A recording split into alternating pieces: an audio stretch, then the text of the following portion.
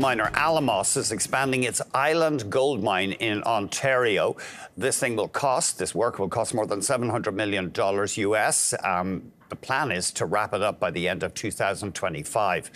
Alamos expects the site to become what it bills as one of the most profitable gold mines in Canada. We're joined now by John McCluskey, the Alamos CEO. John, great to talk to you. Thanks for coming on the show. Good morning. Thanks for having us. So you bought this mine a few years ago when you took over Richmont. You just keep finding decent rocks there? I know you've been talking about visible gold. I've seen a shot on your site of a vein running through a rock.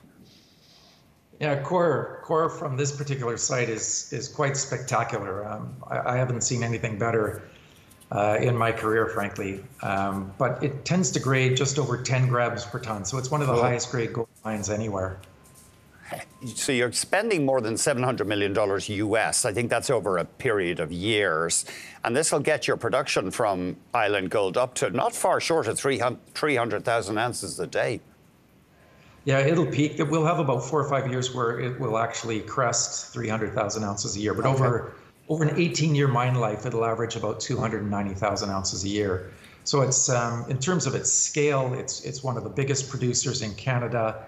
In terms of its profitability, it's the most profitable gold mine in Canada at that point.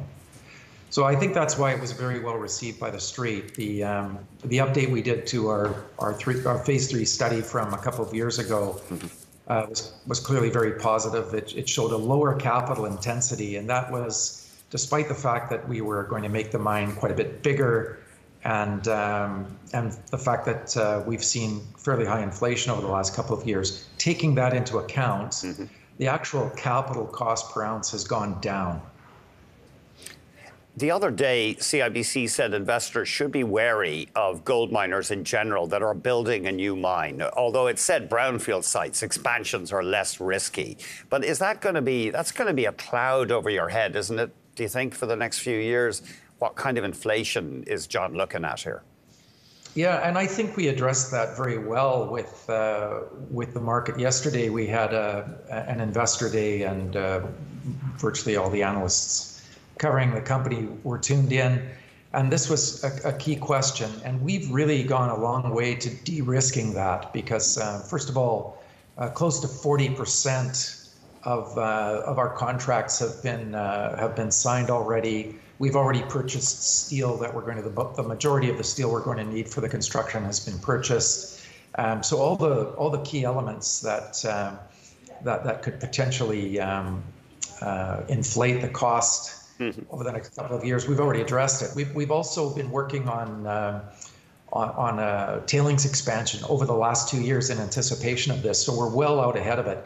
Earthworks are a particular place where mines tend to blow their budgets. And most of the projects you've heard about that went sideways over the last few years, generally that's where they went sideways. Since we have this behind us, that's no longer a risk.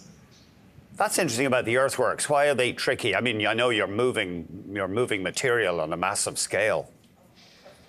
It's just very difficult to predict what the full extent of the work is going to be. I can point to examples. I don't want to name names or anything, but if you don't find bedrock where you expect it to be, or if you get down there and you find that there's an aquifer in place or an underground river or something along those lines, all kinds of these things that have been encountered in the past, and ultimately they've led to huge capital cost increases. But in our case, like I said, this is all done.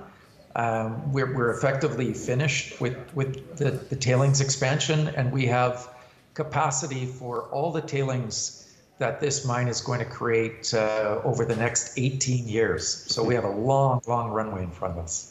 So I think we have a map showing where this mine is and the Young-Davidson mine. Of course, Island is near Wawa, Ontario.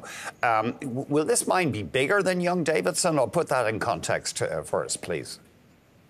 It will be bigger in terms of its annual production rate because it's so much higher grade than Young-Davidson. Even though it'll be producing at 2,400 tons per day, it'll be producing close to 300,000 ounces of gold a year at sub $600 all-in sustaining costs.